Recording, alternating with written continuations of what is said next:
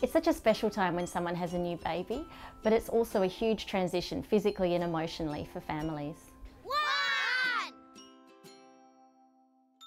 There's lots of things that you might want to say to a new mum, but often in those early newborn times when you're sleep deprived, it can be quite overwhelming to be given a lot of advice. Every mum's different and every mum needs to work it out, so wait until you're asked. Yay! So rather than saying, call me if there's anything you need, you might want to say, I'm at the shops, can I bring you something? Or, I'm at the department store, do you need anything for the baby? Or, come over with a coffee and hold the baby while the mum showers. 3! You want to probably aim for no more than half an hour unless the mum really wants to talk to you.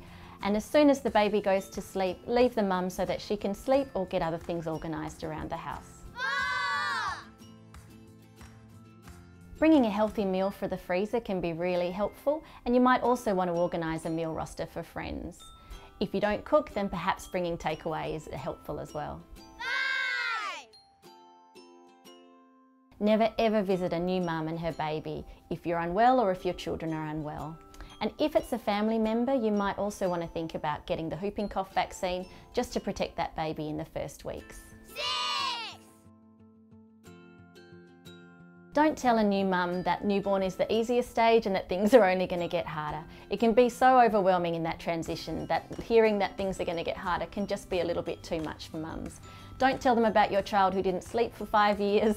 Just keep it light and keep it positive to try and encourage the new mum as much as you can.